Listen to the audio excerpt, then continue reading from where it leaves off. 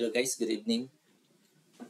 How are you guys? Okay guys, I will walk through you and as I promised that uh, if you have watched my previous video, promise that I will be sharing how we do in the front end in the Angular to connect to our Windows API or .NET Core 3.1 API. That is a Windows authentication type. So in our client app, which is we are using Angular, we should get the Windows current username.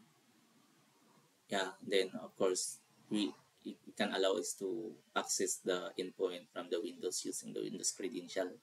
So there are lots of things that needs to configure, but uh, I'm going to share it to you so you can have an idea too. And if you are looking for something like this, so this will be a good help as well.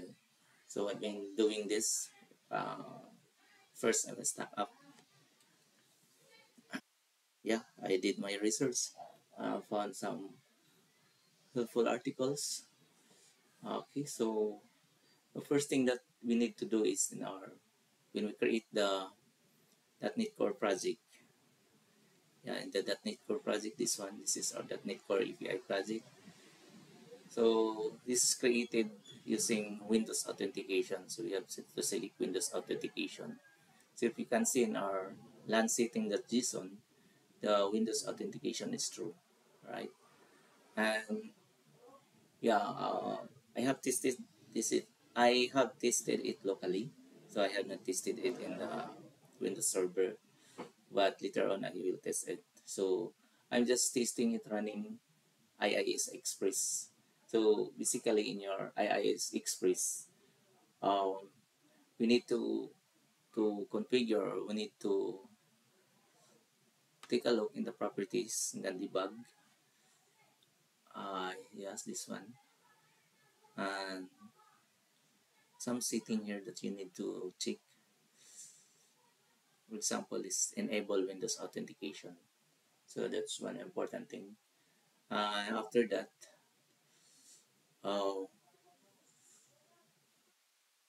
our startup configure services, we need to force the Windows authentication and API.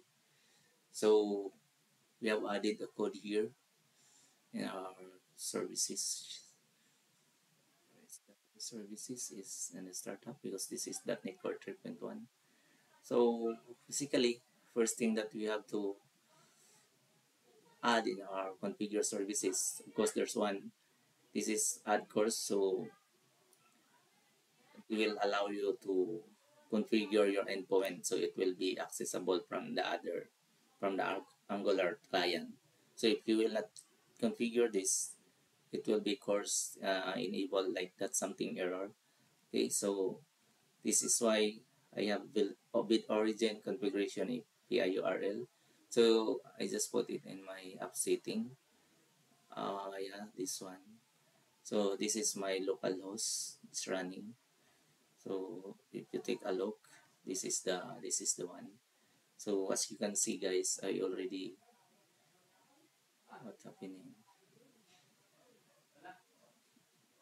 Yeah, because my service is not running, so that's why there's an error. Okay, so I should get my username here at the right side, right portion. So but because I just stopped this one, so it's not displaying. Right, so basically on the API side in .NET Core, the configuration are the following. So to allow core origins, you just add your this one. Allow method, allow leader. Then important one is allow credential, and that's the method called by runtime. So after that, guys, you need also to add the Windows authentication for its TTP option request. So the services add authentication. So II is default authentication scheme, and then you configure your add in basic config, the policy authorization builder, required authenticated user like that. And then of course something like that. And then of course this is my DB connection. I just put it here. I configure it so yeah. Then I am using unit of work, so I put here my configuration for unit of work. So and my controller I just inject there. So I also use automapper. That's why I configure the automapper here. And in your configure services, I mean in the configure method, you have to add your course use course like that. Okay, after it's being configured here in the startup.c is everything is okay now. So if we run this one, I mean when you go to the controller, I have here the user controller. So basically, this user controller will just get the current username. We are using the HTTP context here. So this is just a live, I just put it in a helper. So we are accessing the user through the principal. So this is what security that principal name is, and then we can return the identity that name. Alright, so when we run our API now, we can have our user endpoint here that will basically display the current user. If you test it in Swagger, so you can see it display now my current username, right? And then when we go to our Angular, basically first thing that we did is, of course, if you have not created Angular project from the start, I have a video there how to create a new project using Angular. And then yeah, so I just created a common folder here, and then this is the class that the Windows Authentication Interceptor. So basically uh, we are going to intercept okay. We are going to intercept from the Angular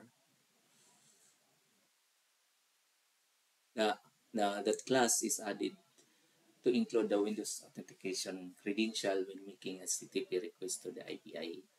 So basically, we import HTTP request, HTTP handler, HTTP interceptor, HTTP event, and the observable is from RxJS library. And this import this is coming from Angular Common HTTP. Alright, so and when you create this class, it's already by default this exports class, and then just implement the HTTP interceptor, and then this is now this will have this intercept, and then this is the variable of type HTTP request of any, and then the next HTTP handler observable HTTP event of type any, and then just clone Windows credential pass through, and then it was just return handle that this strict variable.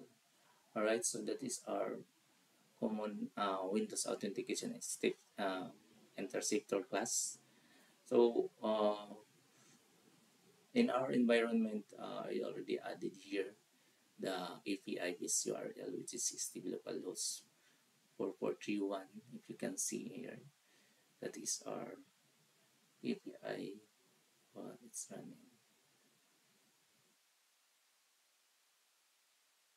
This one, and this is our API endpoint.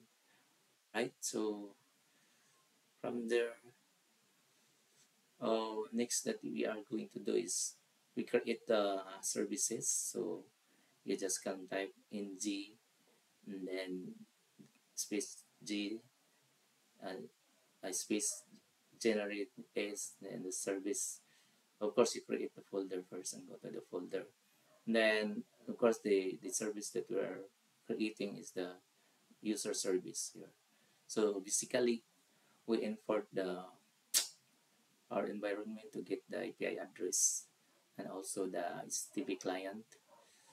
So we have variable HTTP, and then to get the Windows username from API, This is observable of string, then we just return HTTP get the URL, and this is the API that I just displayed earlier, and then the respond type text.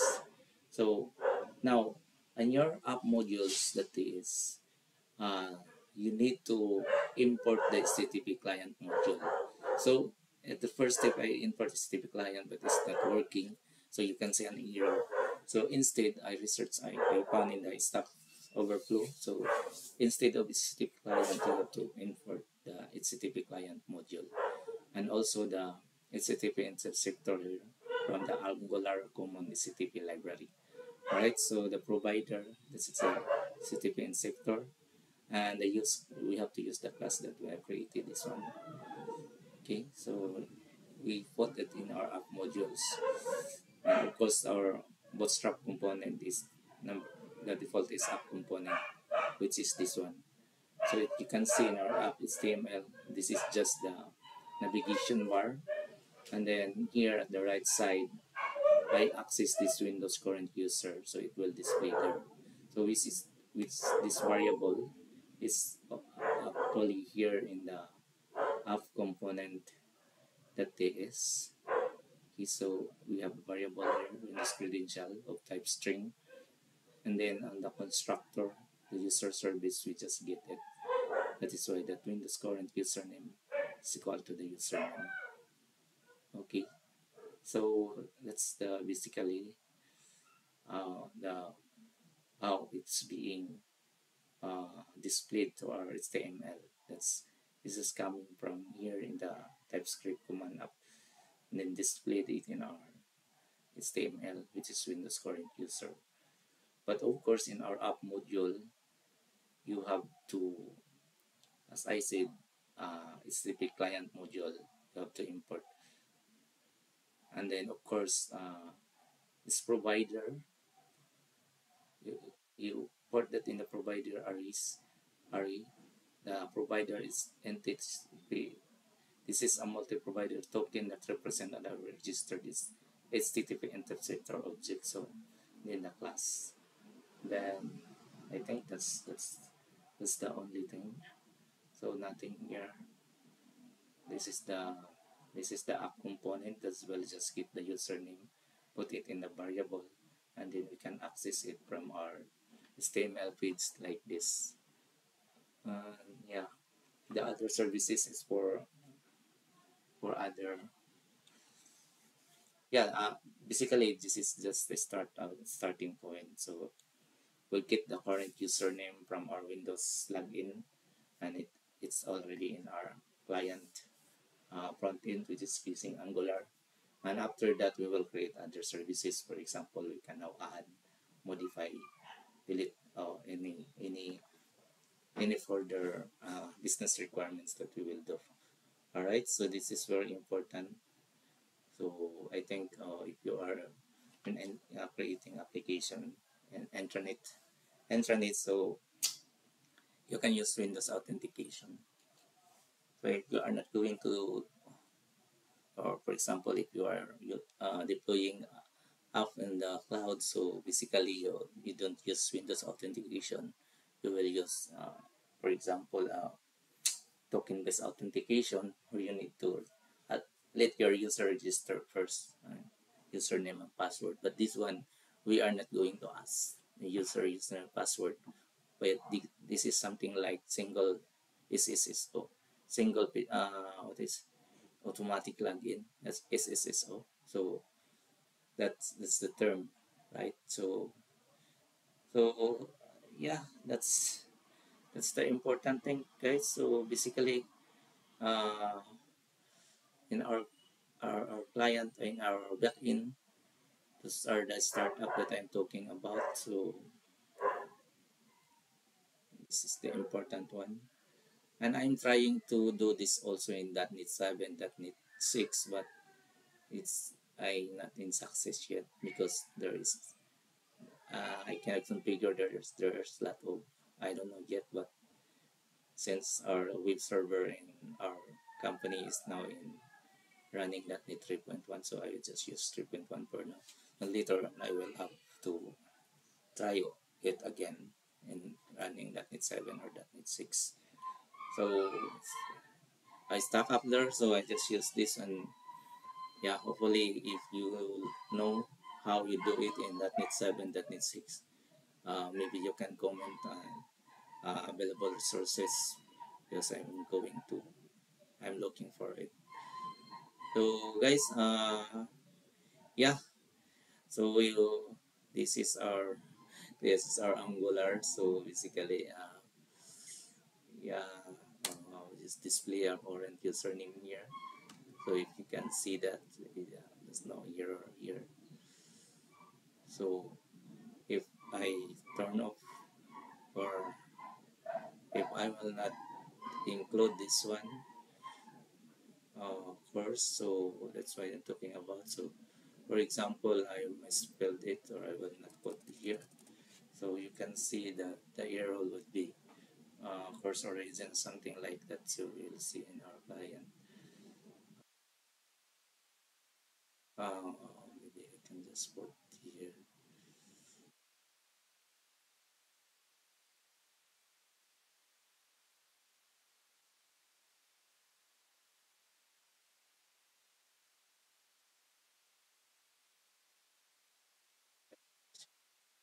I will just change the setting. So instead of this one, I will just add 0, and of course that's not the endpoint. So basically, when we go to our this one, we will press this our application. So you can see now this is the error. So HTTP request has been blocked by course policy. Access control allow, origins not allowed. So that's what I'm talking about the course. So you have to enable it. So if you deploy it in your server, so you can just get the URL. So that's it. And another thing, for example, Windows credential. Yeah. Right, guys. So if you have not subscribed, subscribe now, and don't forget to hit the bell button so you will be notified of our upcoming video. We'll be creating an Angular application in .NET and connecting to .NET Core 3.1 API, and we are using .NET Angular 15. So learning is so fun, and of course there are less challenges, but you just have to take your time and study further. There are lots of resources. So thank you guys, and happy learning.